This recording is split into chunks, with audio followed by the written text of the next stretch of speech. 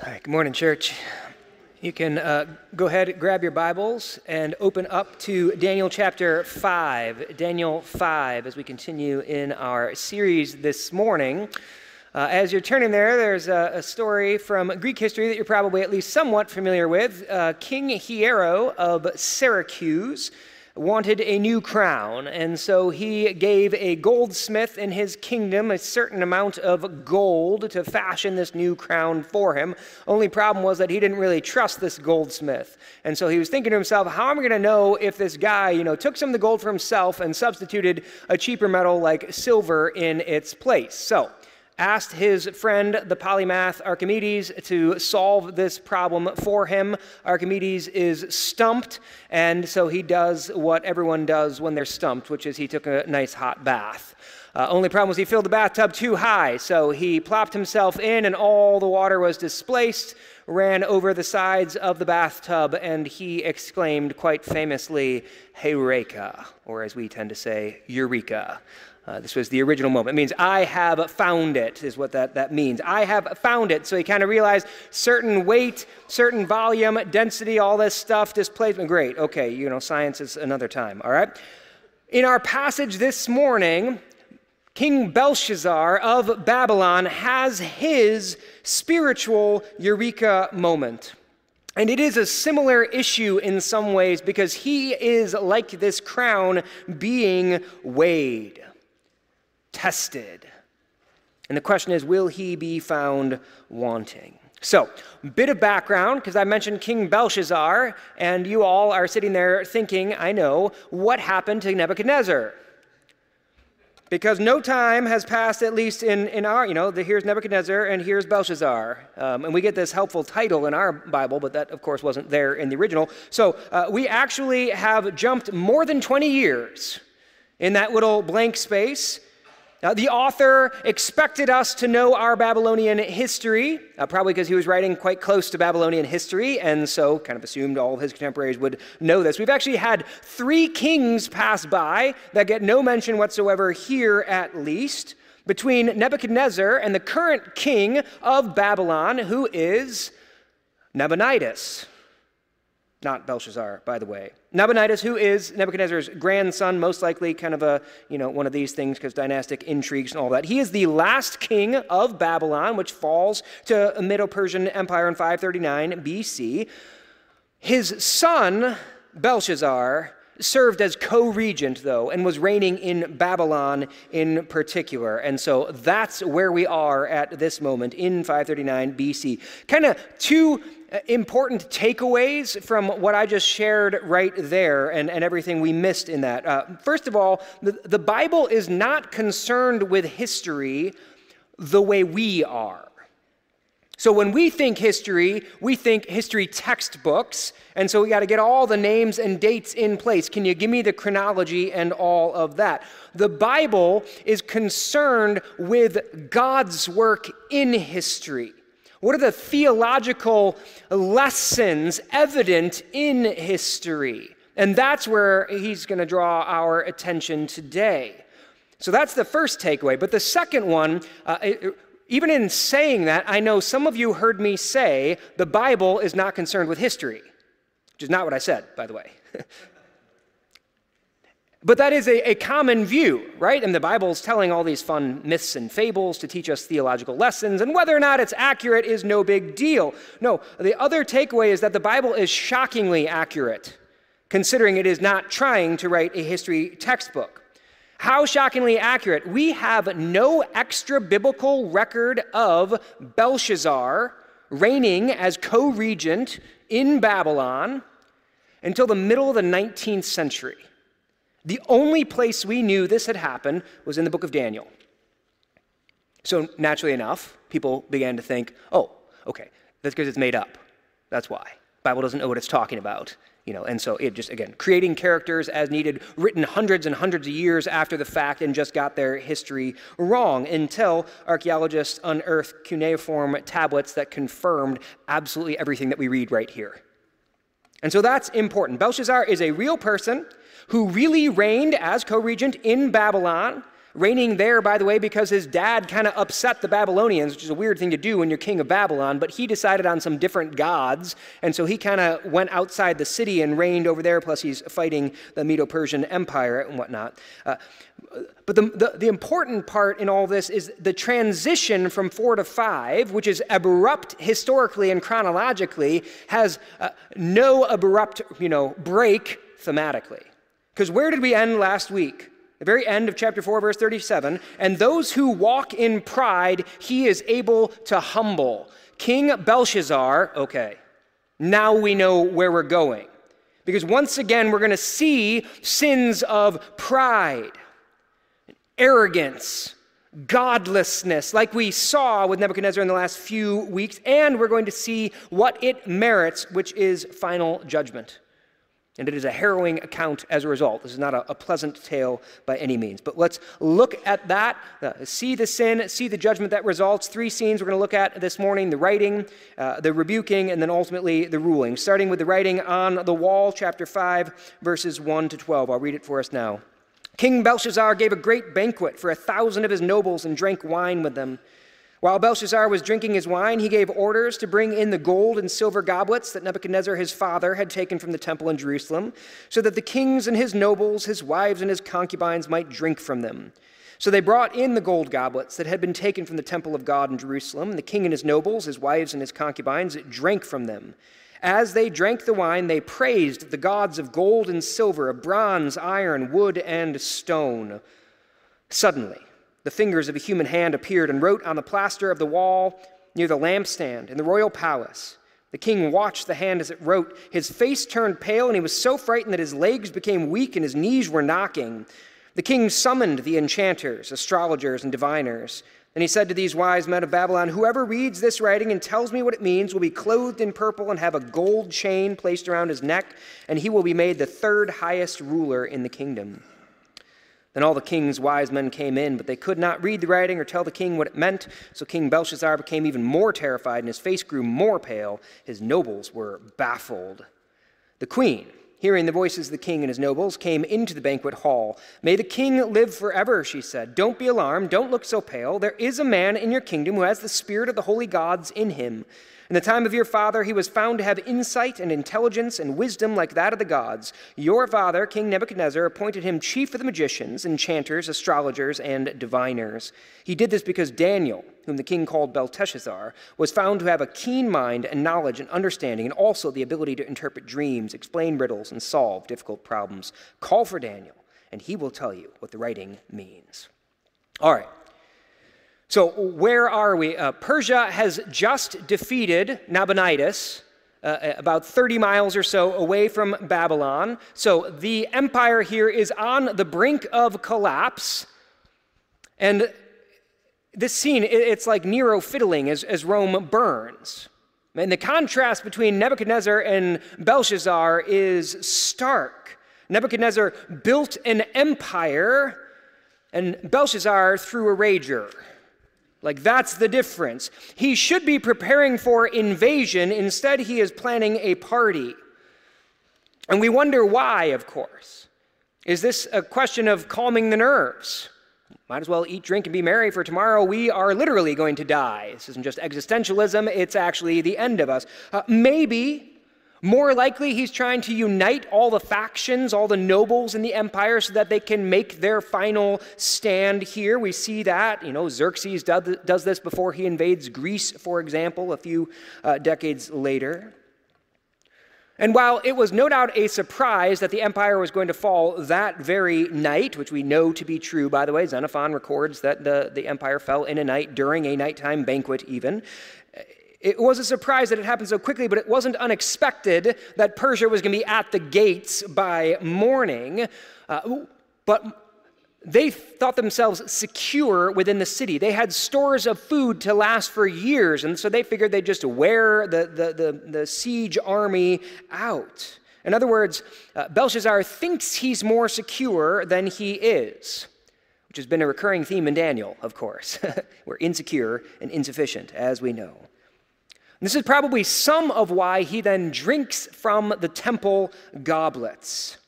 These would have been some of the gold vessels that were there in the most holy place in the temple of God in Jerusalem, that when Nebuchadnezzar sacked Jerusalem, he brought with as, booty, basically, to kind of say, see, our God is stronger than your God. The contrast is there again, though, because yes, Nebuchadnezzar sacked Jerusalem and took the holy vessels, but he still treated them as holy vessels. He didn't add them to his, regular dinnerware or anything like that. But Belshazzar is profaning the vessels, which is odd because it was Babylonian policy not to offend foreign deities, because that gets you into trouble sometimes. It upsets the people who worship those gods, and if those gods are real, well, that could cause problems for you too. So why is he doing it? Because it's this reminder of the bygone glory of the Babylonian Empire. Like, yeah, we've got another nation here with their gods coming to sack us, but look what we've done before. Look at what happened to the other gods who came up against the might of Babylon. And in fact, he plays up the strength of his gods. You may notice in verse 4, they actually toast their idols using God's goblet. They're toasting false and therefore powerless gods with the cup of the one true, living, powerful God. This takes us back to our Oscar trophy, if you were here a few weeks back when we had the props up front, because we had the King kids in the service. So this is the idolatry, again, of this, thinking this little statue is going to help you, except that it's even worse because he's mocking God with this statue. I can't even think of a good example because we don't really do this kind of thing anymore, but this would be like taking a cross and using that as the stand that you put your Oscar trophy on. Like, that's sort of what's happening. Like, I know which one is more important and which one is just serving the other here. The problem, of course, is that hunks of lifeless metal can't save the city. We've been learning this lesson in Daniel, and one of you was kind enough to send me a picture of, it was a flood that was happening not down in the southeast, but in the far east. And there were pictures of people wading through rivers of water carrying their gods to make sure they rescued them, which is ironic, to say the least. Your God is supposed to rescue you, not the other way around. But if it's not a real God, that's what this looks like. So that's what's happening here. And we see his sin. We see his arrogance, same arrogance that Nebuchadnezzar had, except even worse, of course, taken it a step further, because he added to arrogance blasphemy and the idolatry as well. No wonder judgment comes. But before we get to that, especially when we're condescending and sneering down our nose at Belshazzar, we need to pause for a moment and ask, is there any of that in us?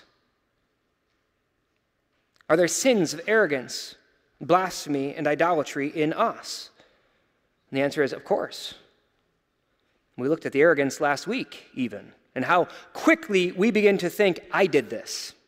This is mine. I built this, whether it's an empire like Nebuchadnezzar or a business or a ministry.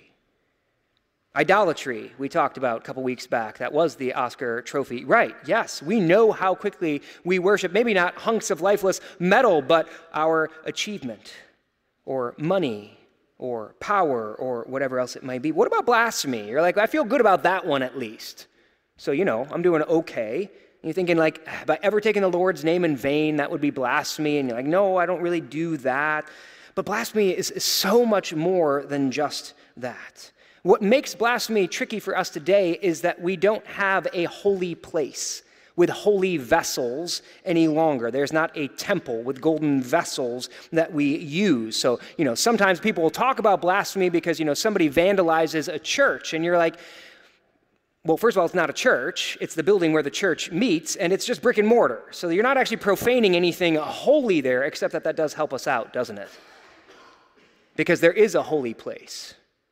And it is the gathered church, which is the temple of God, the sanctuary where God dwells. Every Christian is a part of the temple of the Holy Spirit.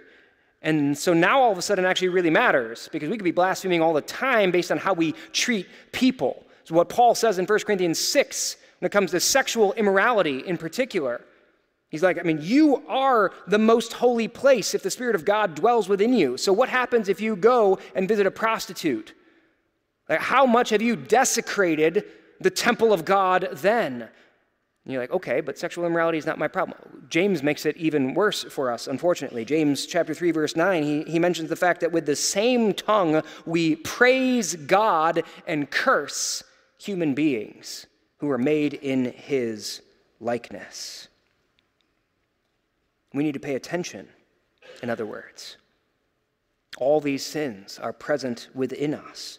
We need to pay attention. We need to do some self-examination, especially when we see what comes next, because God takes this seriously, so we should take this seriously. What happens next? A disembodied hand appears and begins writing on one of the palace walls. You'll notice it was right by a lampstand, so everybody can see it. Spotlights on the writing. And it's actually interesting because walls in palaces back then were used to put up the propaganda of the empire, of the kingdom. Just finished reading a history of Persia in part preparation for this series, and they went into nauseating detail about all the reliefs carved into the different Persian palaces. And it was that arrogance, again, I did this. These are the lands I conquered. Well, so now God's writing his history on the wall. You want to know, my evaluation of the empire? Here it is.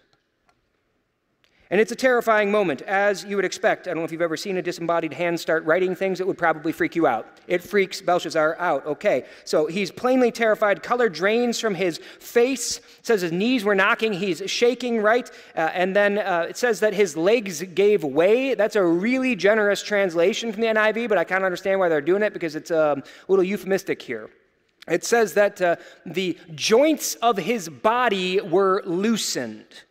You want the way we'd say that euphemistically in English today, it would be he lost control of his bodily functions. The wet spot on the throne at this point. And that's how scared he is. And again, understandably. So what does he do with his terror? He does what pagan kings always do. He begins offering rewards. You get, purple robe and gold chain. And interesting, what does he say? You'll be made third in the kingdom. This doesn't seem very nice. Pharaoh said that Joseph would be made second in the kingdom. So why third? Well, because Belshazzar is second in the kingdom, just confirming the history that we've already learned, right? Nabonidus is first, then Belshazzar. You can be number 3, in other words. Calls the usual impotent advisors. It's just getting amusing at this point. Every time we see this group of people called, they can't do anything yet again. So he gets even more scared until the queen mother arrives. She's called the queen here, almost certainly queen mother. In fact, most likely she's the queen grandmother. This is almost certainly a Nebuchadnezzar, who was Nebuchadnezzar's wife. And she was renowned for her wisdom. Again, even Greek historians tell us that. And so we have got an older, cooler head prevailing here. And what does she tell Belshazzar? You don't need all these guys. They're worthless. Trust me, we've seen this one before. You just need one guy, and you have him in your kingdom already. You need one guy. Where is he? That's probably one of the questions we've had. When you need something interpreted, you call Daniel. We've learned this lesson, haven't we? But Belshazzar has demoted Daniel in the same way that he's downgraded Daniel's God, which we saw in the blasphemy and the profanation of the temple vessels. Reminded of Hegel's famous dictum, the only thing we've learned from history is that we've learned absolutely nothing from history. That's what Belshazzar is doing right here. Well, Nebuchadnezzar is trying to remedy that.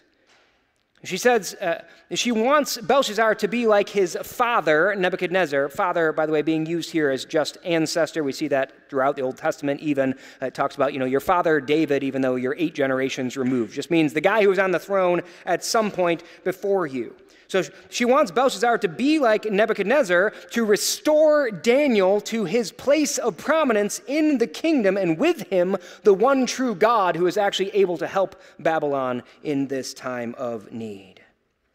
There is this reminder in her appeal to history that we must not presume upon the grace God has shown to others, especially parents.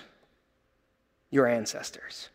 We do not inherit grace like it's a spiritual trust fund that gets passed down to us. God has to show it anew to each generation. Don't assume that God will do for you what he has done for others in the past. As soon as you assume grace, you're on the verge of losing grace. So seek him wholeheartedly instead. And that is what Nitocris is counseling here. Let's see how it goes. Takes us to scene 2, the rebuking. Let me keep reading, verses 13 to 24. So Daniel was brought before the king, and the king said to him, "Are you Daniel, one of the exiles my father the king brought from Judah?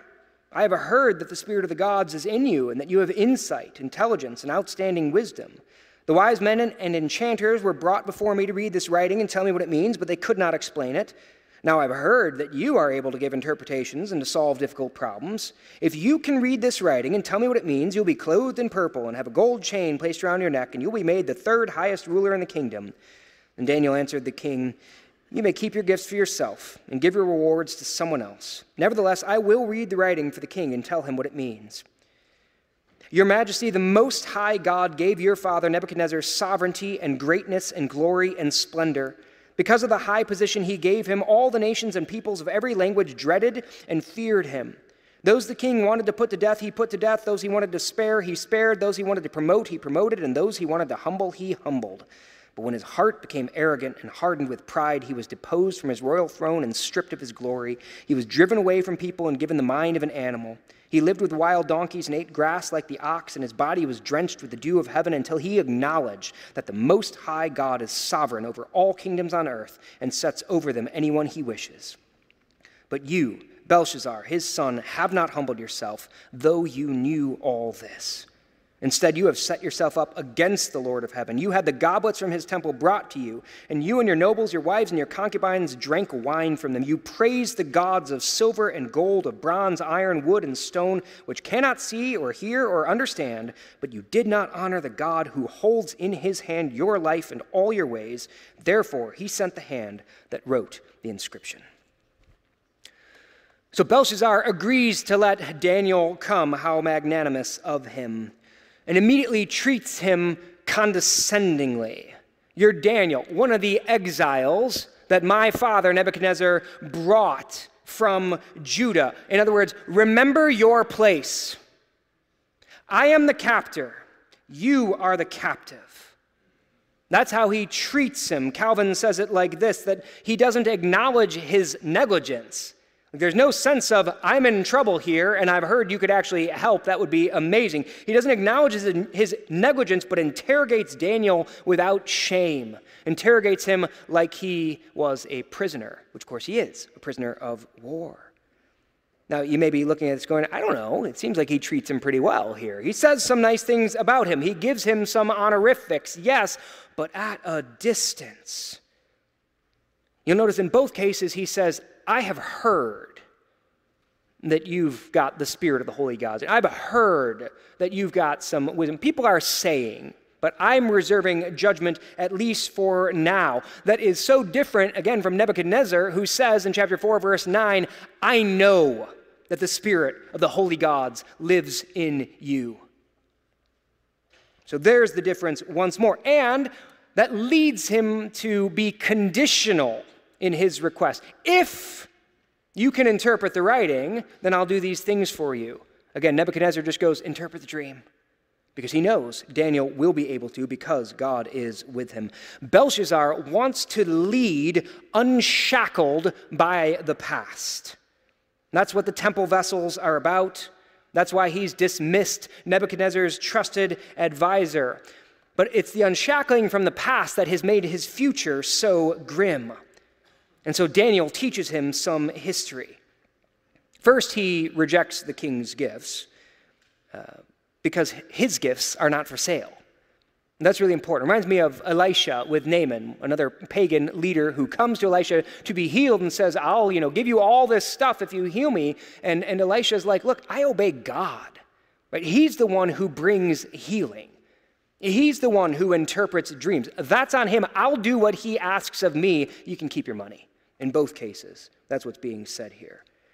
So he says, keep your gifts, I'll interpret the writing, and then, interestingly, he doesn't interpret the writing. Instead, he rebukes Belshazzar boldly, exactly like we saw last week.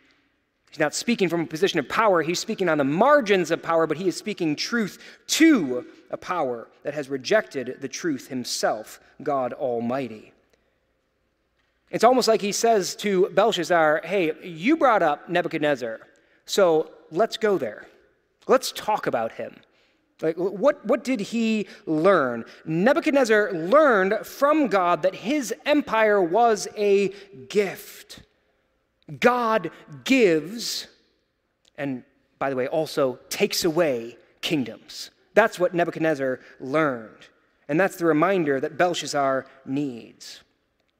Especially because Daniel knows something that Belshazzar definitely doesn't know. Daniel is familiar with the writings of Jeremiah, prophet who's more or less a contemporary of his, especially at the beginning. We know this because he's going to quote Jeremiah later. We'll get to chapter 9, I want to say. So makes sense. Jeremiah was writing to the exiles in Babylon, sent the prophecies to them. Well, who's the most prominent Jew in Babylon? Daniel would have gotten the message, would have read the prophecies, studied them. He would have read this, Jeremiah 27, 6 and 7. This is God speaking to Zedekiah, who was king of Judah at the time, right as they're about to be conquered by Babylon. Now I will give all your countries into the hands of my servant Nebuchadnezzar, king of Babylon. All nations will serve him and his son and his grandson until the time for his land comes. Then many nations and great kings will subjugate him. So Daniel knows this prophecy, which means he knows that time is running out for the Babylonian Empire. Because we got Nebuchadnezzar and his son, Marduk, and then his grandson, Nabonidus. And then it's time. Then it's over. Then somebody else comes in and subjugates them. So he knows time is running out, which means that he knows that Belshazzar will not humble himself before God Almighty, which is why he's so bold with him. There's a little bit of an irony in this, of course, also, because Nebuchadnezzar had reason to be proud from a worldly perspective. He did, kind of conquer the known world at that time. So he had reason to be proud, but was humbled. Belshazzar has no reason to be proud, and yet he refuses to be humbled, which is why he profanes the temple vessels. And here's what makes it so bad. It's in verse 22. I think is the most important verse in this passage. Daniel says to him, you have not humbled yourself, though you knew all this. You knew, because you were taught Babylonian history, because that's what kings in waiting get taught, of course. You should have learned the lesson. Again, good reminder for us. We can learn God's truths vicariously. We don't have to make every mistake for ourselves. We can look around, we can learn from history even. Again, whether that's your family history or history writ large, we can learn. But Belshazzar didn't learn, and in his arrogant idolatry, he blasphemed the Holy One of Israel. So the God who holds his very life in his hand sends a hand to write on the wall. Now, just to be clear, because some of you are going to wonder about this, God doesn't have a body. He is spirit. So he doesn't actually have a hand. We're using anthropomorphic language, just figurative, metaphorical description of God's activity in the world. We see it a lot, right? Is the arm of the Lord too short to, reach out and impact this situation? Or we have the Ten Commandments, which are written by God's finger on stone tablets, Exodus 31, verse 18. And that's what we have here, right? This is written by God's very finger again. The judgment is sure because the judge himself is writing the ruling on the wall. And it even reads like a sentencing. It's like machine gun fire list of charges against him. If you looked at just verses 23 and 24, you can count them up, I promise you, the words you or your show up 12 times. Like this is just going, you did this, you did this, you did this, you did this, you did this. There are the charges against you, no excuses. No way to duck this, no way to hide. Judgment is sure and judgment is deserved.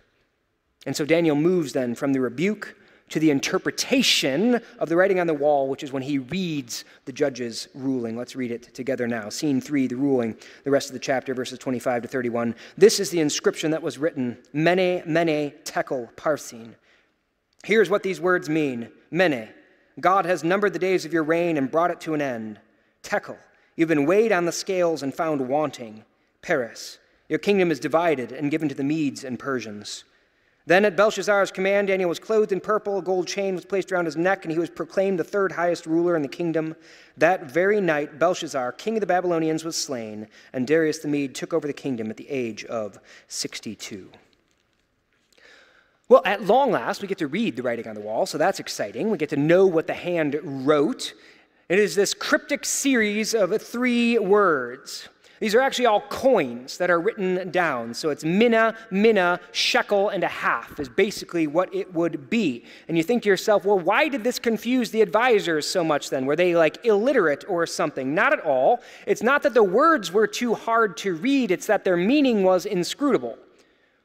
So if you saw a disembodied hand writing on the wall behind me, nickel, nickel, quarter, and a half, you wouldn't be confused about the phonemes themselves, but you sure would be wondering why there's a disembodied hand writing a bunch of coins on the wall behind me. That's what's happening here too. Why would a divine hand write something like this? And God, as he's done throughout the book of Daniel, gives Daniel the interpretation.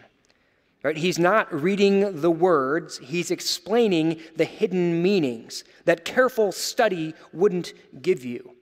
And so in this, he is truly acting as prophet, speaking God's truth. It's really interesting, too, when you think about this. When did Babylon first arrive on the scene, really, biblically speaking? It was called Babel back then, if that helps you. Genesis chapter 11. And all the same sins are there, right? Arrogance and idolatry and blasphemy. They're trying to make their name great. There's no humility or anything like that. What is the punishment for the sin of the Tower of Babel?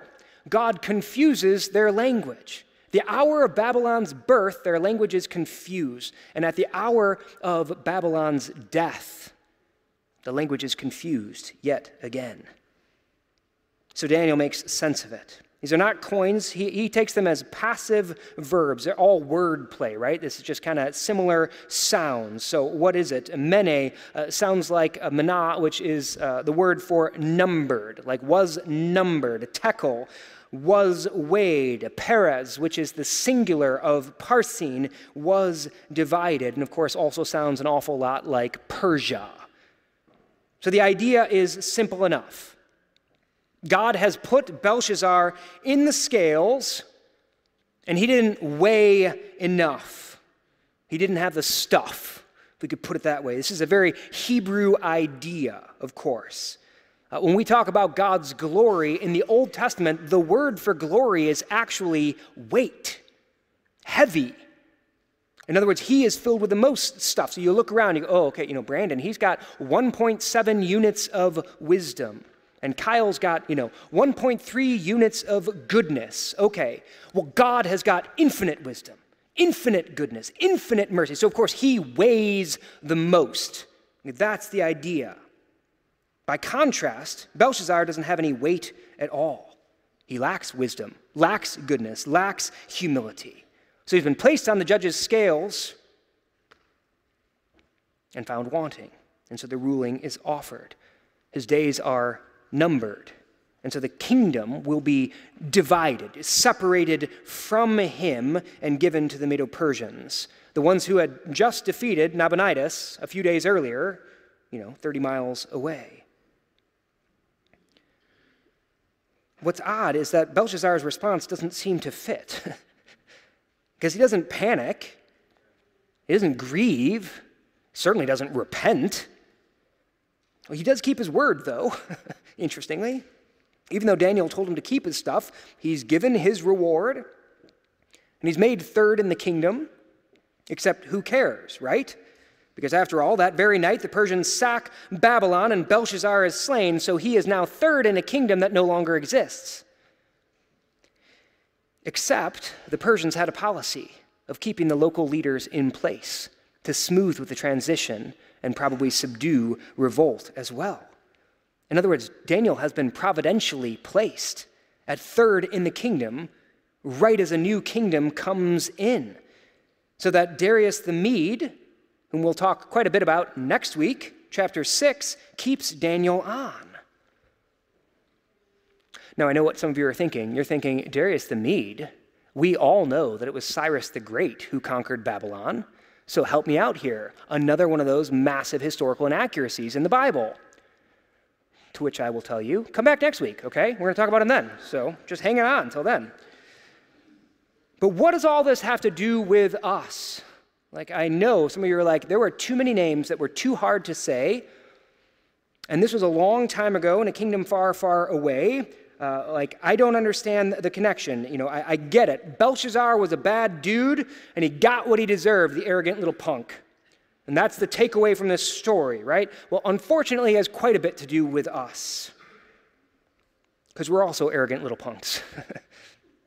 And it all goes back to verse 22. You knew all this. And here's the truth of the matter.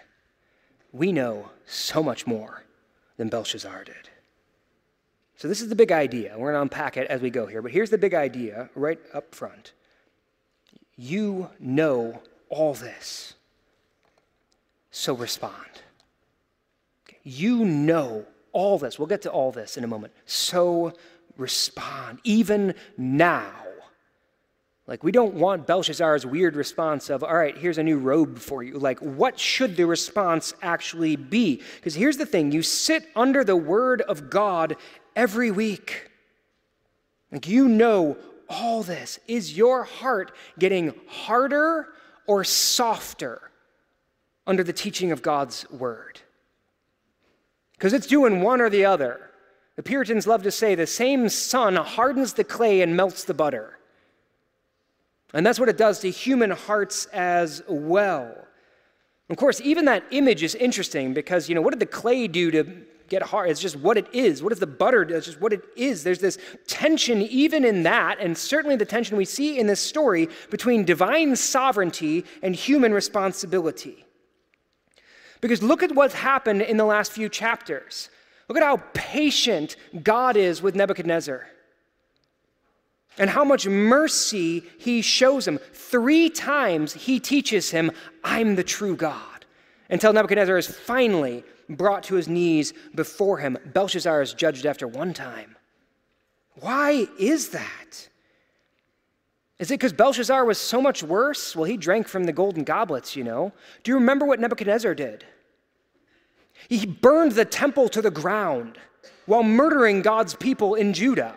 And then carrying them off into exile. Yeah, he took the gold cups too. He didn't drink from them. Does that sound better to you? It reminds me a little bit of Paul, right? Like, why would God save Paul, who was murdering Christians at the time? And yet God humbled him so that he bowed before the living God. There is no such mercy for Belshazzar. He is humbled, but not to the point of repentance. And humility, true humility, he is humbled to the point of death and judgment. What we see in this story is exactly what Paul says in Romans 9, verse 18, just a few verses after the passage Jimmy read for us earlier. God has mercy on whom he wants to have mercy, and he hardens whom he wants to harden.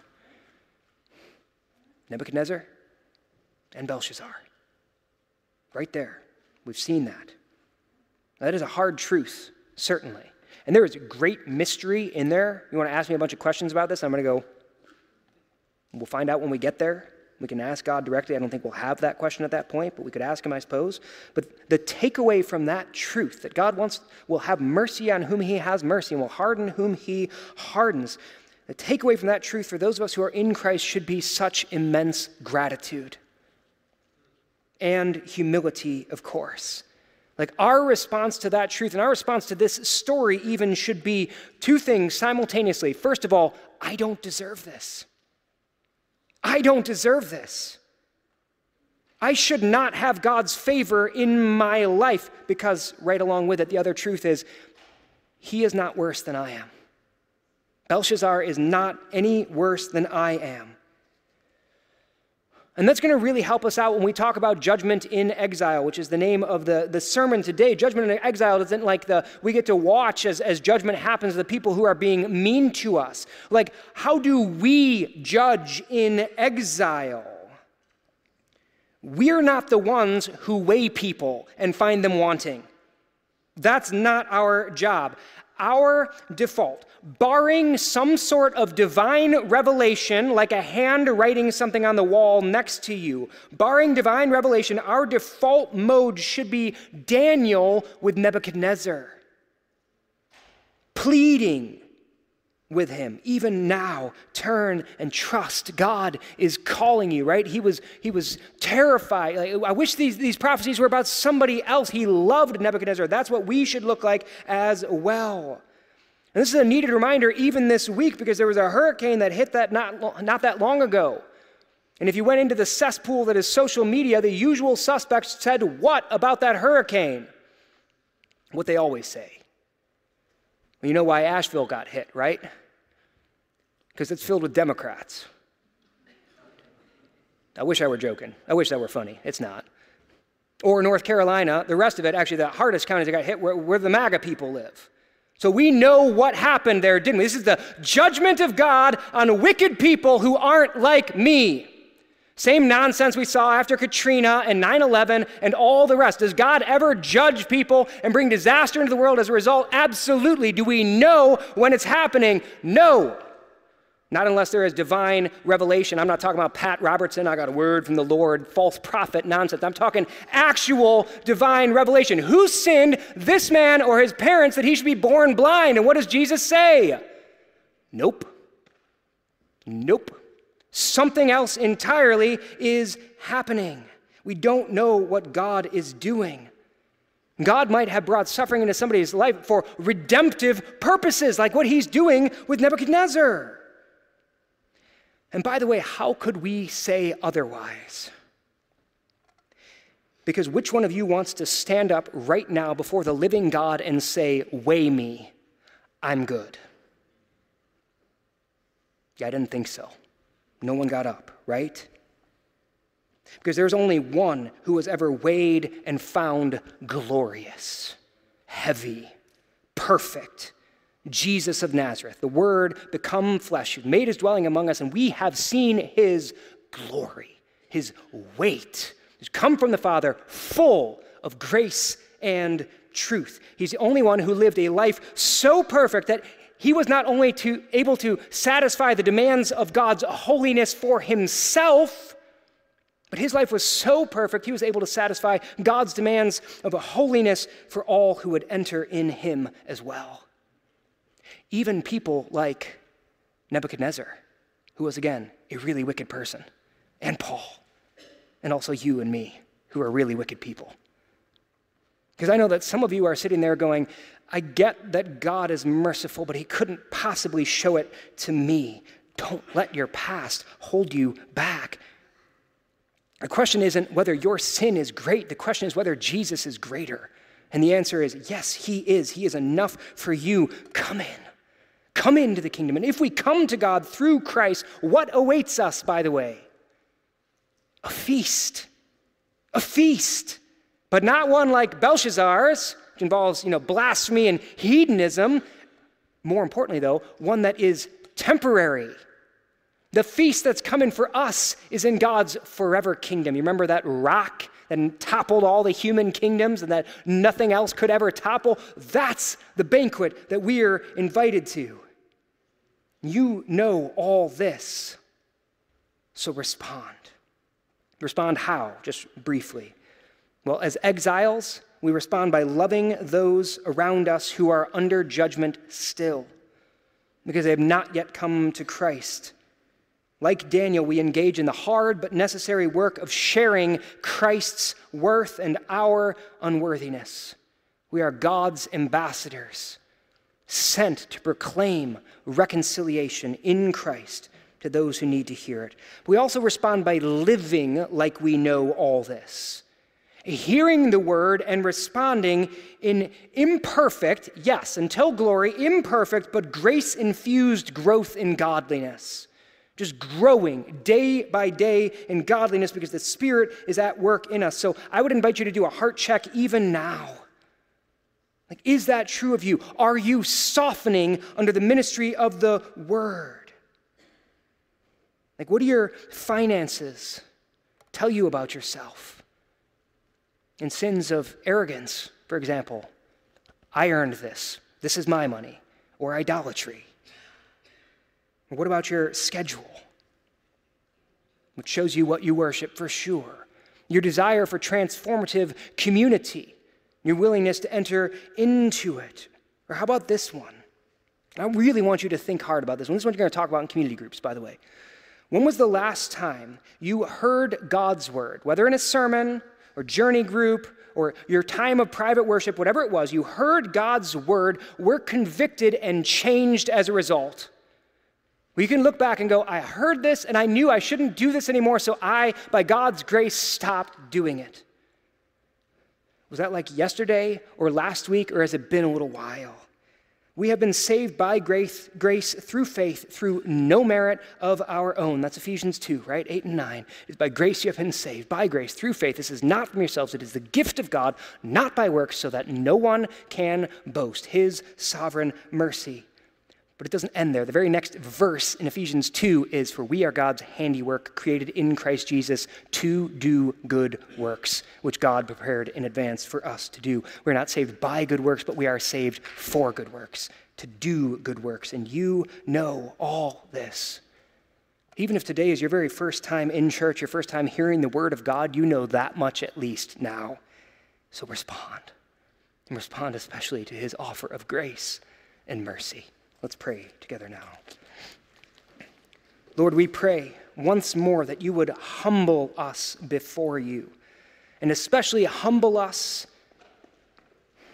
under your word, how you are speaking to us even now. And may you, God, by your sovereign grace and mercy, soften our hearts. May they melt like butter under the light of your word, so that we can respond in worshipful, joyful, loving, grateful, humble obedience to what you've called us to do. Especially, Lord, to share this good news and the offer of mercy with those around us. Because we know that none of us will be weighed and found sufficient in ourselves. We needed mercy also, so help us to preach mercy and grace to everyone around us, even those we don't necessarily care for, who would be our enemies in the world's eyes, like Babylon would have been in Daniel's eyes. And do this, Lord, we ask for your name's sake. Amen.